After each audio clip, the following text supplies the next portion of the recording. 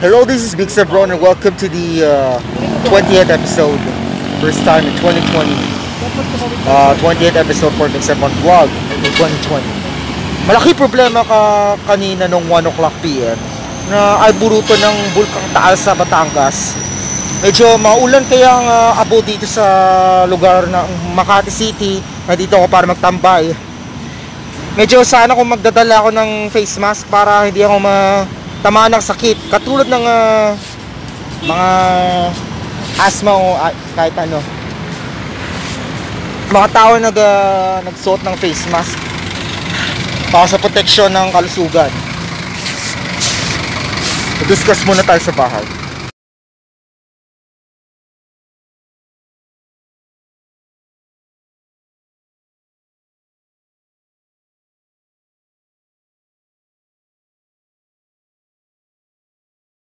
Nasa loob ako ng bus para maligtas ako dyan sa maliit na abo.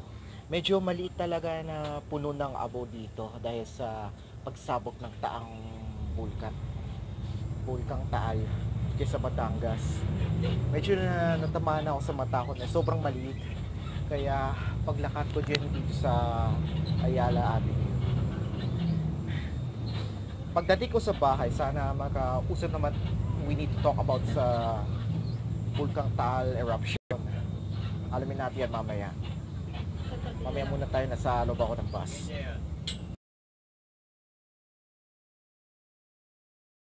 Alright.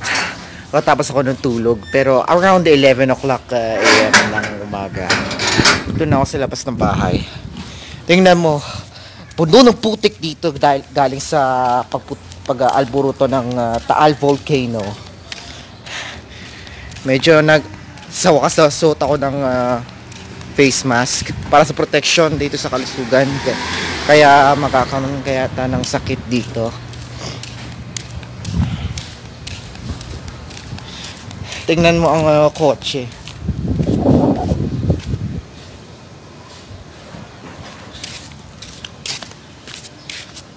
Kahit sana makonting puno ng abo dito, kaya mga kapal na putik.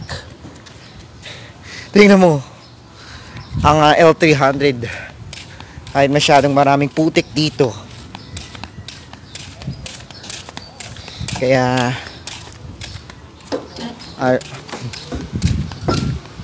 sana kung ang mga tao dyan na magsusuot talaga ng face mask.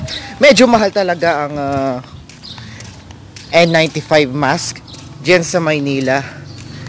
Kahit kung bibili ako sana, kasi 200 pesos or 250 pesos, 250 pesos ang mahal.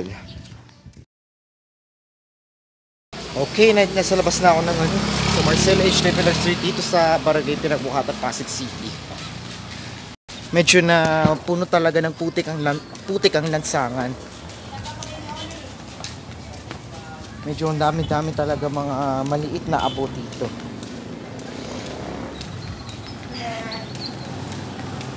Sana mag-iikot-ikot muna tayo dito. At tingnan natin ang buong lugar na ito kung masyado mapuno talaga ng abo. Puno ng putik diyan sa lugar na ito dahil sa pag-alburuto ng Bulkang Taal.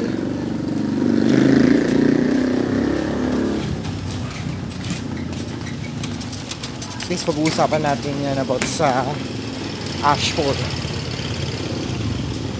Kagaya ng mga tao na nagsuot talaga ng face mask.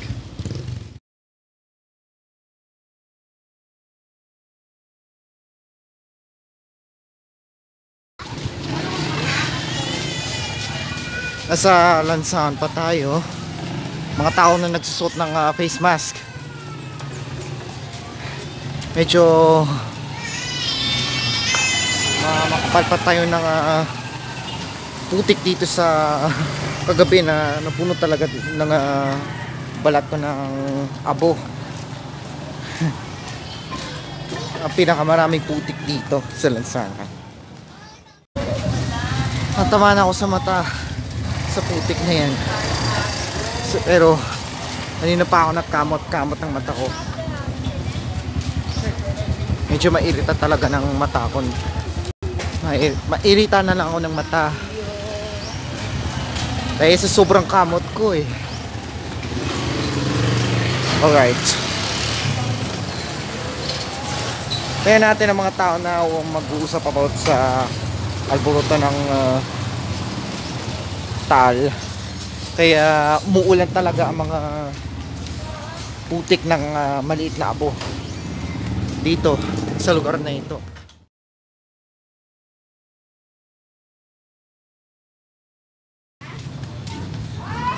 Dito tayo dyan sa lugar na yan.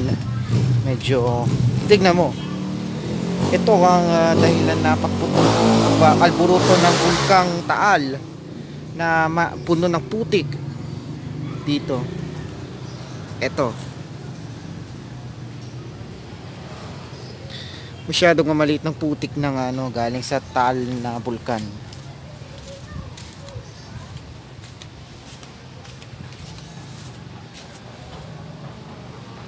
Ganito talaga ang maliit na itsura.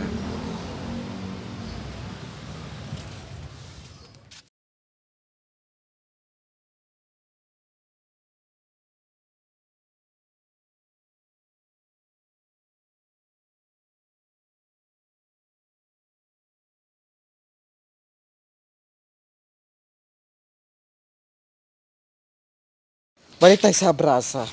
Tingnan mo. At least puno pa talaga ng putik dito sa lansangan. Kaya ginaganyan ko lang.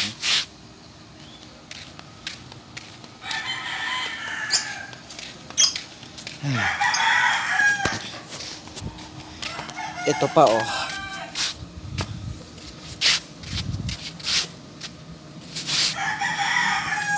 Masyadong madaming putik dito galing sa pag-alboroto ng Bulkang Taal. Right. Around 1:42 PM. Look at that roof. Puno ng putik ng abo. Buong bahay. Puno ng putik ng abo. At least nasa loob na ako ng bahay. Tingnan mo mga aso. Biglang naman magala. At least masyadong delikado dyan sa kalusugan kapag kahit masinghot ng amoy ng pag-alboroto ng Bulkang Taal. Tingnan natin dyan sa kabilang kwarto. Tingnan mo. Grabe. Full of ashfall in the roof. Oh, don't forget this one. Puno talaga ng abo. Ashfall. Okay. And don't forget this one. Okay, that includes our 20th episode. I hope you watch more videos na mapapanood mo nung nakaraan. Okay, subscribe me for more videos. Ingat po lahat kasi pag nasa labas, magsuot kayo anytime ng face mask.